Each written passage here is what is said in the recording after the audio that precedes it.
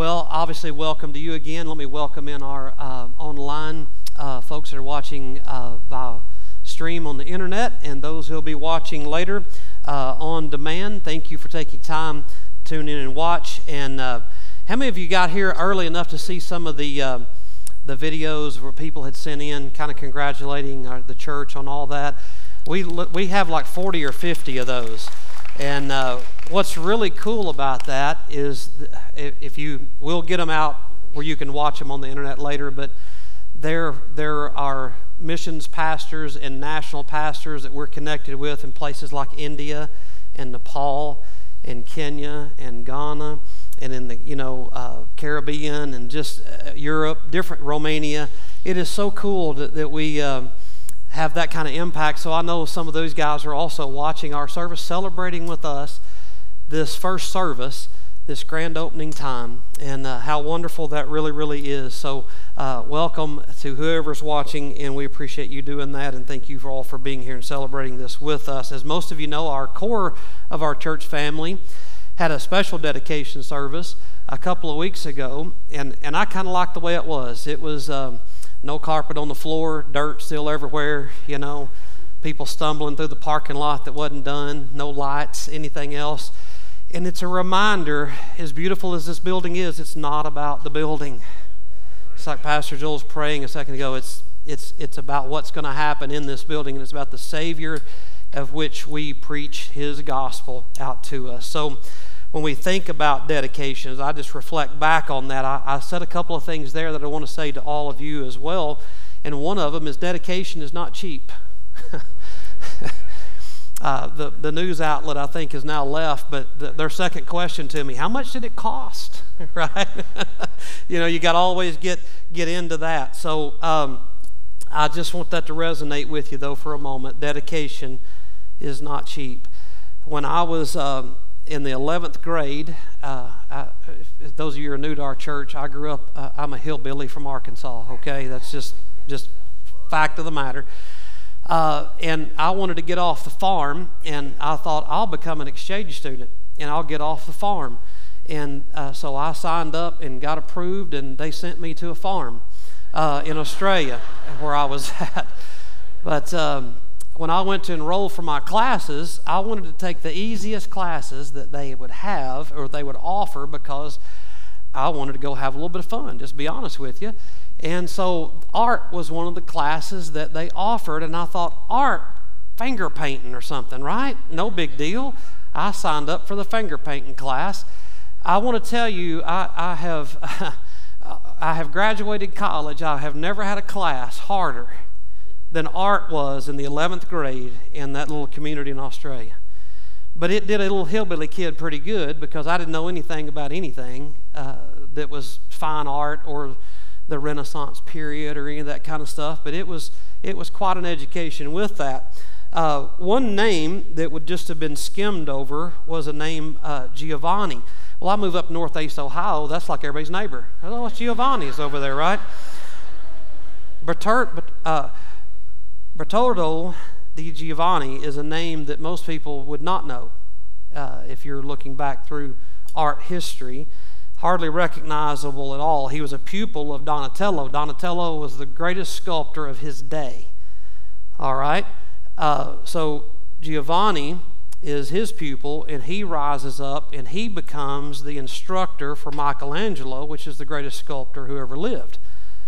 So he's in his studio and under his tutelage in a day when you were an understudy and it became a life work.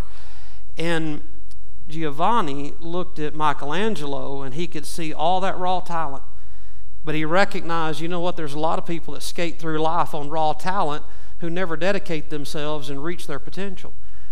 And he was very frustrated with Michelangelo as a 14-year-old who had come to be his understudy in his studio.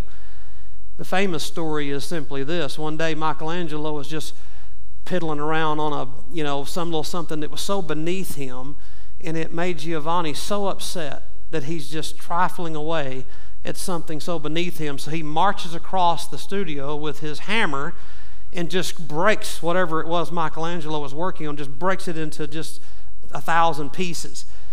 With this statement, Michelangelo, talent is cheap. Talent is cheap. Dedication is costly. Let that resonate in your heart and mind for a moment. Dedication is costly. The dedication of this building has been costly to many of us. It's not come easy, but most things in life that are worth having, they come with a high cost, as you would know. And this building has had some high cost, physically, mentally, emotionally, financially. Our journey here has obviously not necessarily been an easy ride, especially for yours truly here. But we are finally here, and I thank God for that.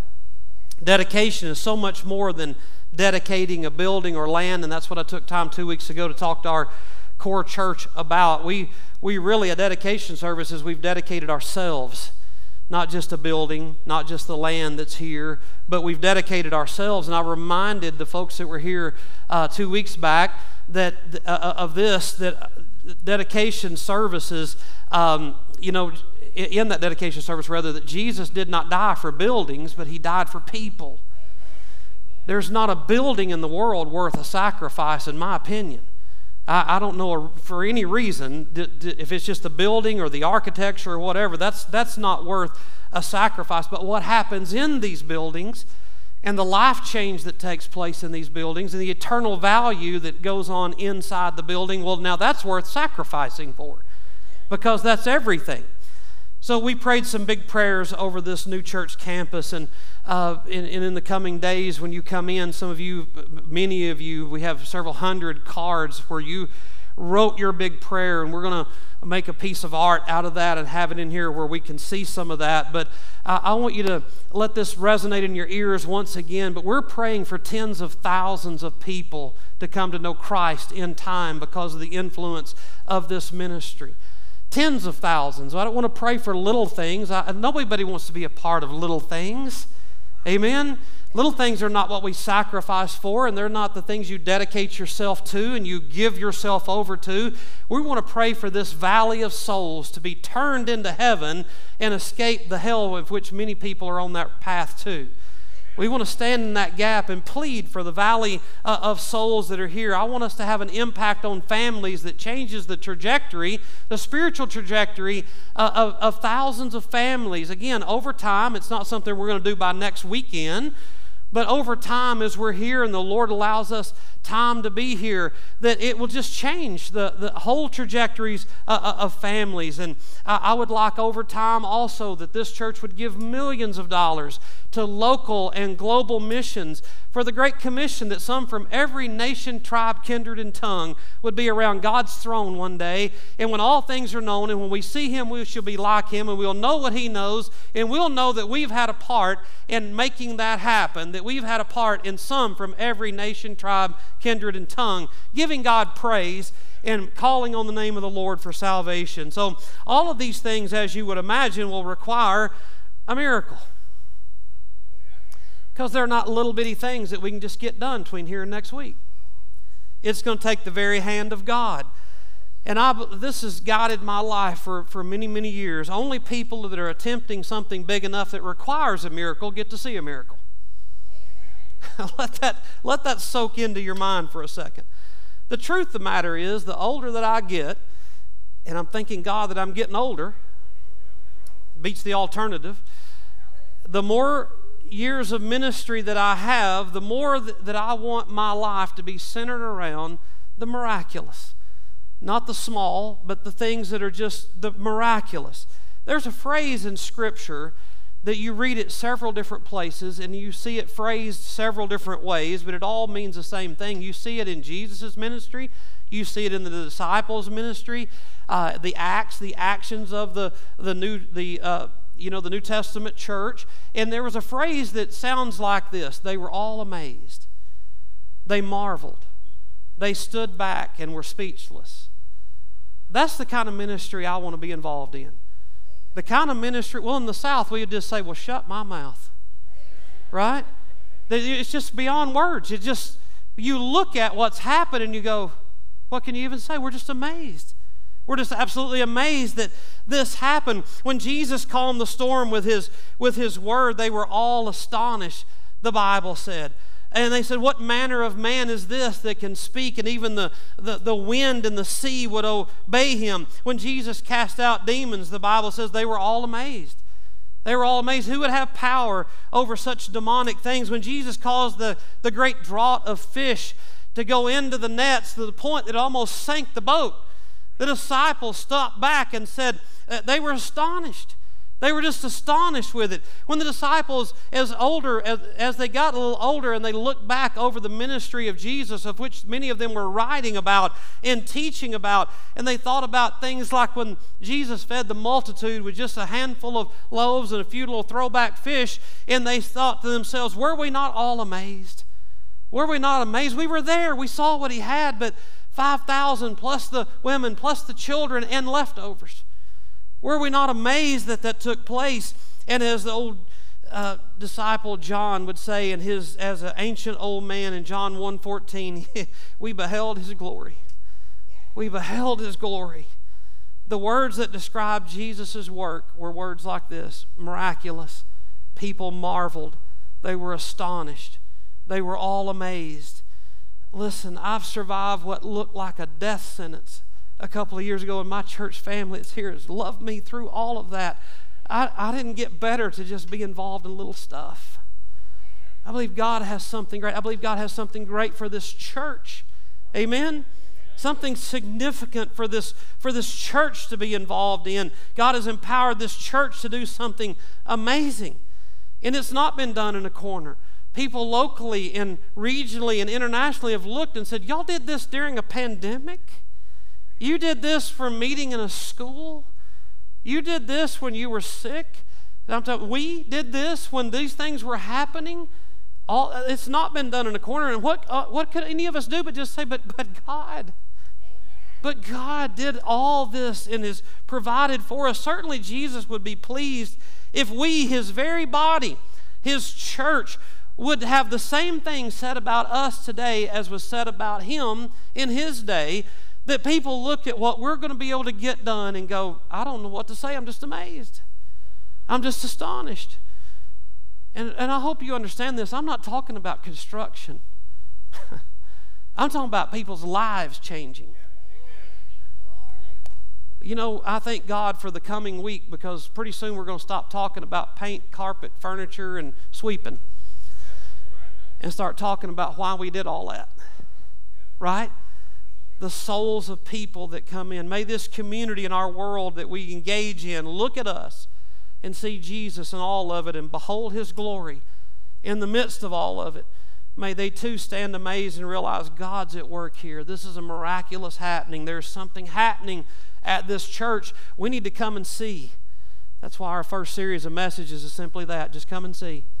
So what do we tell people? We're inviting them to church. Let's tell them to come and see. That's what Jesus told his first disciples. Jesus, what about this and that, and where are you staying, and just come and see. Amen?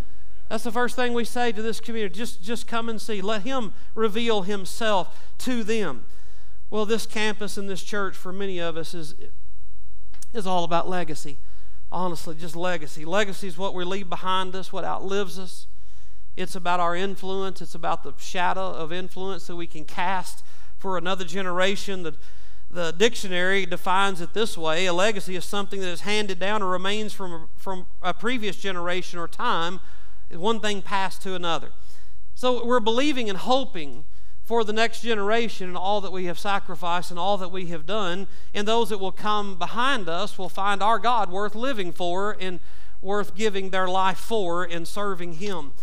I hope as people come in, I couldn't help but think of Joel's prophecy. I'm talking about Joel of the Bible here in Joel chapter 2 and verse 28.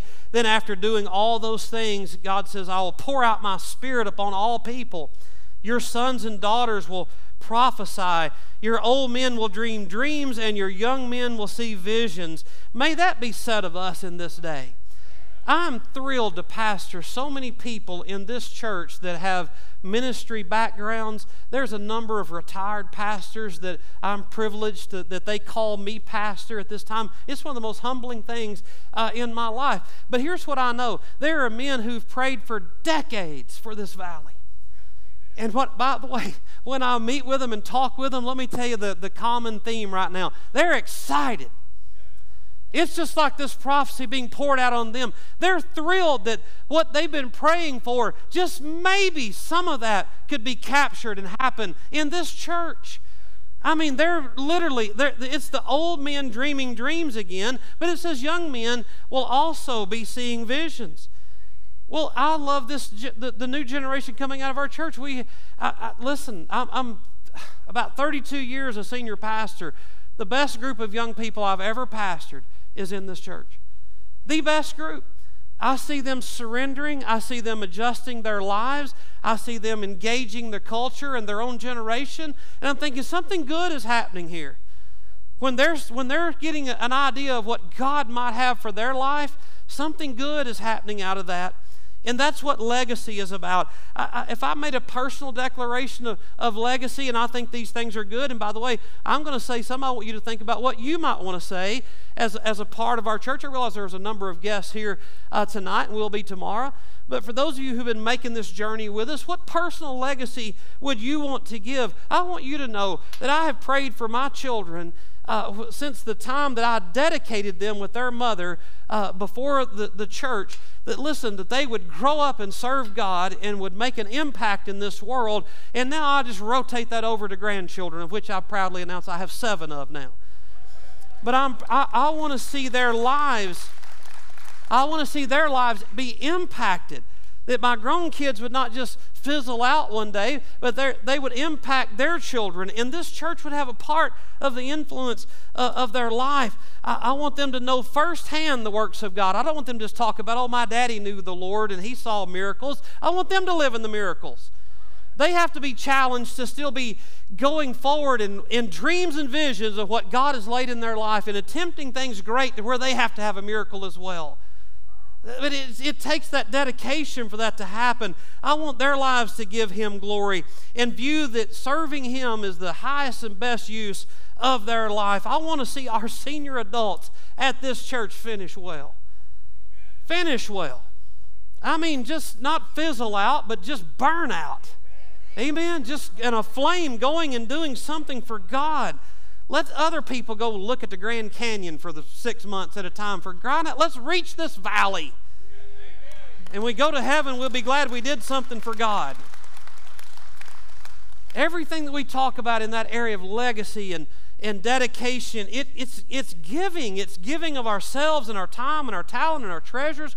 We cannot reach our world with spare time and spare change. It just can't be done. And if you're a part of a church or see one doing that, run from that. Listen, I don't, some of you are brand new here. Let me tell you, we're going to call you to sacrifice here.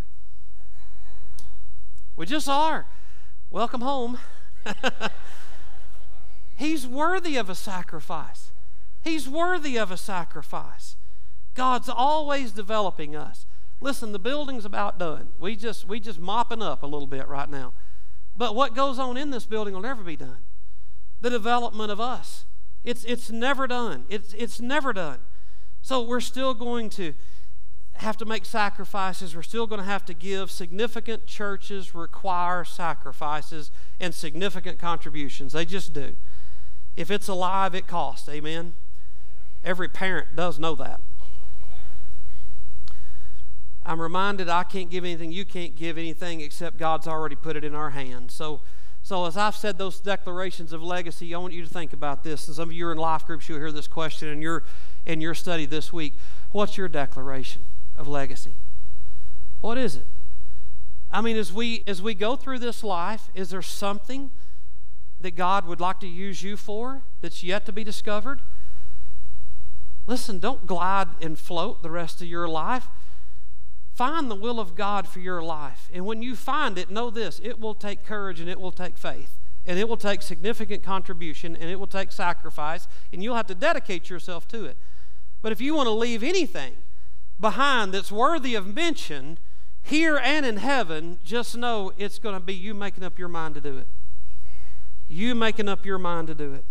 Now, with those things said, I want to just finish the message preaching the one thing that we're all about here, and that is this, the cross of Jesus Christ. The cross of Jesus Christ. The message of Jesus Christ, the gospel, is the cross. 1 Corinthians chapter 1, verse 17 through 25. I'll promise I'm going to try not to be long. I've never been able to not do it, but I'm going to try to do it, okay? No, we won't be long. 1 Corinthians chapter 1, verse 17. These verses are so unique to me.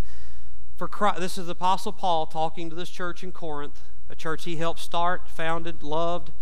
For Christ did not send me, Paul, to baptize, but to preach the gospel, and not with words of eloquent wisdom, lest the cross of Christ be emptied of its power. For the word of the cross is folly or foolishness to those who are preaching, but to us who are being saved, it is the power of God. For it is written, I'll destroy the wisdom of the wise, and the discernment of the discerning I will thwart. Where is the one who is wise? Where is the scribe? Where is the debater of this age? Has not God made foolish the wisdom of the world? For since in the wisdom of God the world did not know God through wisdom, it pleased God through the folly of what we preach to save those who believe. If you look at verse 21, you don't go to a philosophy class and go, oh, did you see God in that? Oh, I learned about Jesus at the philosophy class. Or where they were debating about endless things that don't matter. Verse 22 says, for the Jews demand signs, and the Greeks seek wisdom, but we, Christians, preach Christ crucified, which is a stumbling block to the Jews, and it's just folly or foolishness to the Gentiles. But to those who are called, both Jews and Greeks, whichever one you are, Christ, the power of God and the wisdom of God. For the foolishness of God is wiser than men, and the weakness of God is stronger than men. What the Apostle Paul is declaring here, and certainly what I want to declare as well, he's clarifying the nature of the ministry that God has given him, and it is simply this: to preach the good news. Our mission is to preach the gospel. That's why this building exists. That's why you've given. That's why those of you who are involved in this place, that's why we're here, to preach the gospel, the good news, which the central part of that is the cross of Jesus Christ. I mean, that's been the central thing for 2,000 years. It is the cross. I grew up singing the old hymns in the little old country church that I grew up in, the old rugged cross at Calvary. Think of those songs.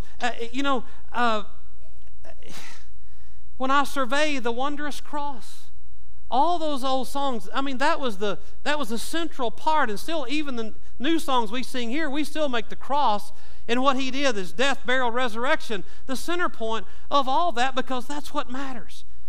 At the cross where I first saw the light, and the burden of my soul rolled away. How many of you remember the burden of your soul? What the burden was feeling lost and not knowing if I died I was going to heaven. I remember sitting in church for like a year feeling that way. What will happen to me when I die? But when I finally realized the cross was for me and I saw the light, the burden of my heart rolled away. I was saved by faith right there. And you think of all those things. Listen to what Paul told the church at Galatians chapter 6 and verse 14. But far be it from me, or God forbid, some translations say, to boast except in anything except the cross of our Lord Jesus Christ, by which the world has been crucified to me, and I to the world. He said, you can say what you want to about me. He said, I've been crucified to this world. The world has no influence on my life anymore. I'm crucified to it. It's crucified to me. I have nothing to brag about except what Jesus has done, and that is he died for me. So in way of outline, let me call it this way: the dynamics of the cross, and it is a dynamic cross. The cross is the heart of the gospel, is the gospel message, the central theme of Christianity. Christ's work on the cross is the pinnacle of God's revealed word. It's everything, all included in the necessity of man's redemption. Everything. So I want to go to heaven when I die. What do I need to do? Go to the cross. Look and be saved, the prophet Isaiah said. Look unto the Lord and be saved. Look, what does it mean? Look to what he did. He died for you. Let your soul look at that. He died for you. He died in your place. We make religion some kind of mysterious thing, and in so doing, we make it hard for people to just see the cross. We're to lift up what Jesus did and say, just look at it. See, if you see him, you'll see yourself. You'll see your sin. You see your sin that did this to him. and that he willingly laid down his life and died in your place. Again, it's the central part of every part of necessity for your own soul. Romans chapter 1, verse 16, the Apostle Paul, again, speaking to another church, for I'm not ashamed of the gospel of Christ. I stop right there, and let me add right here, the foolishness of the cross. The world you and I live in can't understand what we're doing. They can't understand it. Let's just be honest. Most people in Northeast Ohio or this Mahoning Valley are going to drive past this building and shake their head and go, what a waste. What a waste. They'll print in the paper, we spent millions of dollars, and all the people that get on here in this community, I've lived here long enough to know this to be true. Yeah, I can't believe they spent millions of dollars down there. They could have given that to the poor. There's nobody more poor than somebody lost. Nobody's more poor than that. We didn't give just for a building to be here. I will agree with them. If this is just about a building and a place to gather and knock around and play cards and goof around, well, then I'll agree. What a waste.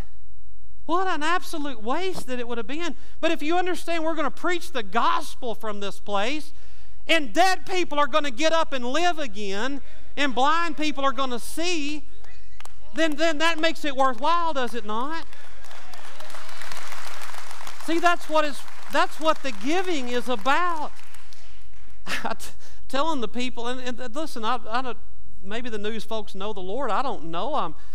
They're asking me about the money and so forth, and I said, please understand, this is a gift to this community. We're giving it away.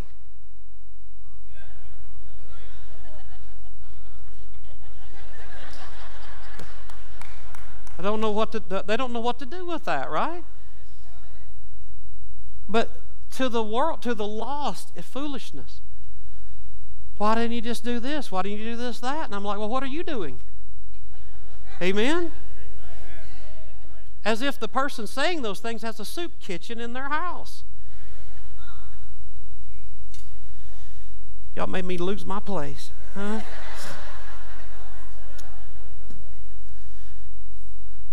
You remember when Jesus is in that home and they broke that box of expensive ointment and spilled it out on his head and let it run down to his feet? You remember what was said? What a waste. What a waste. Why didn't you give the money to the poor? That's what Paul is trying to say. People who are perishing. By the way, Judas was the one who said that. People who are perishing do not understand what we're trying to do. But what we're trying to do is rescue those who are perishing.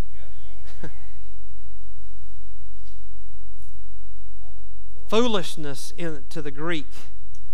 By the way, it's where we get our word moron. True story now. Morons, nonsense. People look at look at those morons down there giving their money, trying to do what they're doing. There's morons. Morons. How can one dying man, a guy died on 2 sticks, have any bearing in my life in 2021? What a bunch of stupid idiots. That's how they look at us. Y'all know I'm telling the truth, right? But then you have to understand that Greek mind is shunning that message, that educated mind. Many of you are educated. I got me an education too, right? But it's absurdity in the reasoning of the world to understand some guy died 2,000 years ago on 2 pieces of wood and shed his blood. How does that have any effect on me? Well, Romans 1:16 again, the rest of this verse is, it is the power of God at work.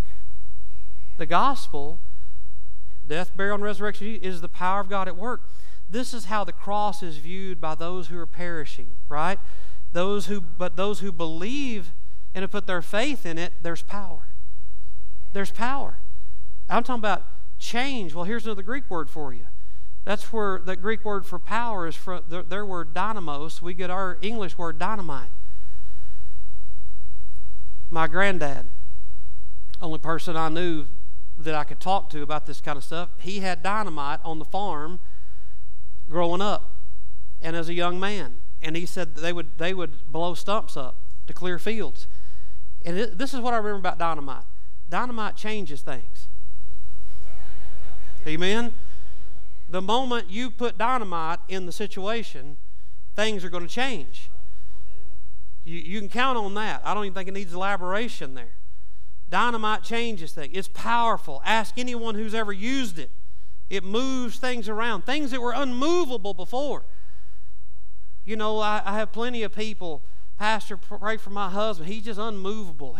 He's from somewhere up north somewhere in this hard community. Like God can't deal with people like that, you know. He's hard. Well, it's involving the dynamite, you see. Amen? It's the power of the gospel, not a continual nagging, not a continual anything except prayer, calling them before the Lord and put the dynamite in the situation. But again, someone says, well, let's talk about the force of the cross for a second. The force of it. So how can the cross of Jesus or His blood change my life? It's the power of God. God says, I've chosen this. My power is going to reside in this message, in this sacrifice. By the way, did I not start the message by talking about dedication is costly? It's the sacrifice that changes things right here. The vindication of the cross is not that it makes sense, or it's laced in wisdom, or it's reasonable for some mind that's just in the flesh to talk about, but rather it's the power that is at work. God says, my power is going to rest in this, and the power transforms lives. It changes things. I'm not talking about turning over a new leaf. I'm not talking about finding religion. I've lived long enough to see all that just peters out so quickly. Somebody just trying to, I'm going to make my old lady happy and start going to church. Buddy, that ain't going to last long. It's just not. Well, I'm just going to try to clean myself up and just do better. Well, that's admirable, but it's not going to work because there's no power in that. The power to see your life change comes from God, and it's the central thing of the cross, and it means that you've got to be converted, transformed. As I thought about this message, I think God just had me remember something. Back when I was sick, I went back to Arkansas. I was visiting my mom, and I've got a friend there. Many of you remember Larry Pillow. He's a friend of mine from Arkansas. Came up and did a seminar for us on grief one time, and he helped start Homes for Addiction, and he helped us here as the Esther Home was launching, and just a great man. And he's a Southwestern Seminary or Dallas Theological Seminary graduate, brilliant mind, Dr. Larry Pilla, just beautiful man. And he was in the truck with me, and he wanted me to go visit some, we'd call them a rehab place or something like that. But I'm telling you what, so far out in the middle of nowhere in Arkansas, they were pumping sunshine into these places. I mean, it's just way out there. Well, a friend of his and mine, longtime acquaintance, gets in the truck with us. They're both older men. I'm chemotherapy sick, and they're too sleepy to drive the truck, and I'm driving the truck, and I'd wake them up every now and then and ask them, where are we going again? Directions. But the other guy's name, I'm not going to say his name because I didn't ask permission to say it, but what I remember of him as a kid was a guy that was, drunk about once a week, shooting in the yard, tearing up stuff. Just, y'all know that guy, right? And I thought about it this week. I thought, but man, when he got saved, I don't mean when he turned over a new leaf. I'm talking about when he got saved and his life got converted.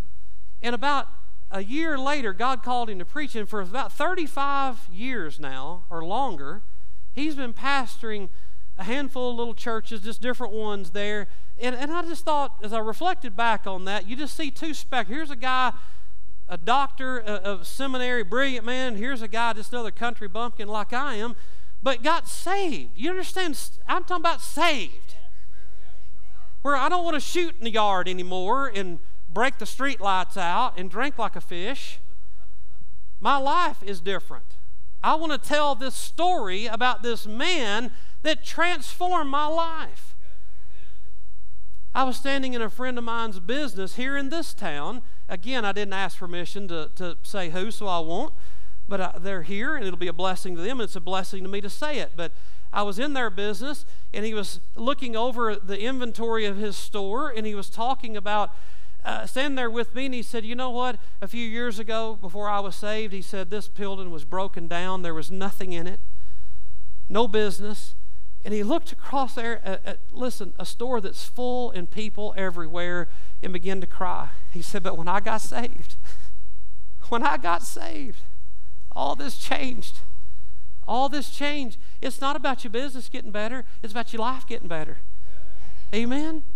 The building you're in stands as a monument for that very thing. Drove by it, broken down, tired. Well, go through it now. Transformed. Amen? Right where I stand used to be a bar, I think. I know there was one back over in the corner where the kids are being taught about Jesus tonight. Think about that. That's what conversion means. You and I are debtors to this community. We're debtors. Paul said, I'm a debtor to both the Greek and the barbarian. I owe every man the gospel. I owe every man the gospel. You do too. It's not my job to save them. It's my job to tell them about the gospel, about the power of the cross. I'm closing, I promise. I am right now. We're about done. I'm not lying. I started this message by talking about dedication and sacrifice. It's not cheap. It costs dearly. Our salvation cost Jesus everything. It cost heaven everything. In a sense, heaven was bankrupt when Jesus left and died in our place. He gave everything for us. Oh, how he must love me and you. To lay down his life. And I know me. I can't speak about all of you, but I know me. He died for me. Like Bertoldo Giovanni told Michelangelo, dedication is not cheap. It's costly. We, the church, are Jesus' masterpiece. According to Ephesians 2 and verse 10, for we are God's masterpiece. He created us anew in Christ Jesus so we can do the good things he planned for us long ago. He died for us. The idea is simple here. Do you spurn that message, or do you go, man, that's the power in my life right there? That's what's changed my life. That's what turned the light on. That's why I stepped through the door. That's how I heard his voice. Notice Jesus talks salvation in many, many terms. That's how I was born again. However term you want to use it, just know Jesus is always talking about coming to the cross and realizing you were a sinner and Christ died for you. And the only way to go to heaven is to come through the cross. He says, I am the way, the truth, and the life. No man cometh unto the Father but by me. And mark this, salvation is a gift. It is a gift that must be received or you will be lost for eternity. The reason we are here primarily is that message.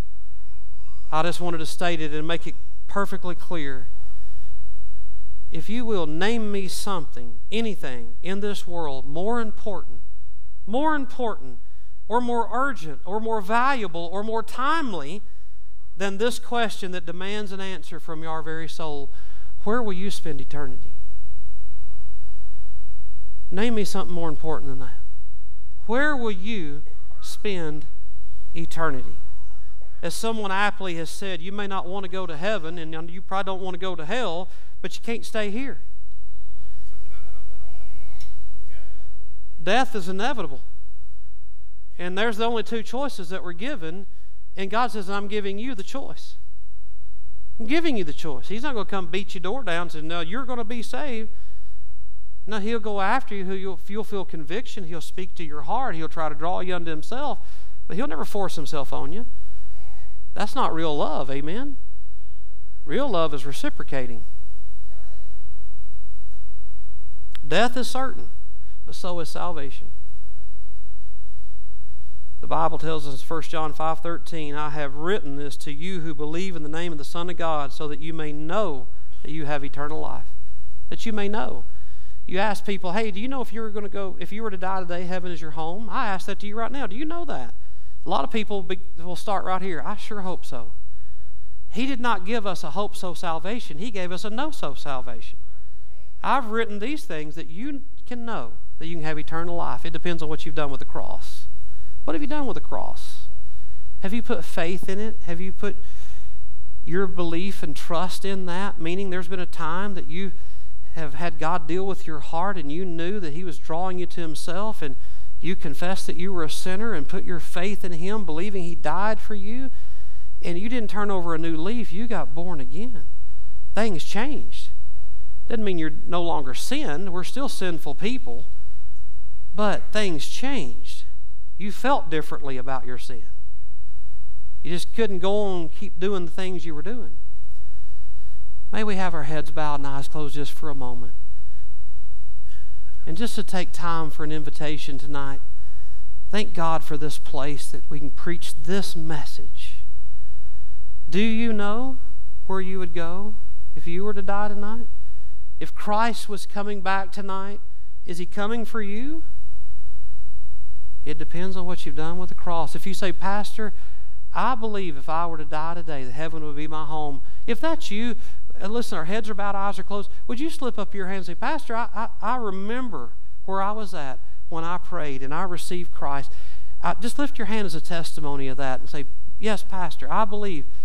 I know where I was, and I put faith in Christ, and if I were to die right now, heaven would be my home. What a wonderful testimony of so many hands. You may put your hands down. Maybe you're here and say, Pastor, I could not raise my hand to that. I don't know if I were to die that heaven would be my home. Hey, what better place could you be to discover that you don't know the answer to that than in a church service talking about that? God's ordained that you'd be here to hear this. If you'd say, Pastor, I don't know where I'd go.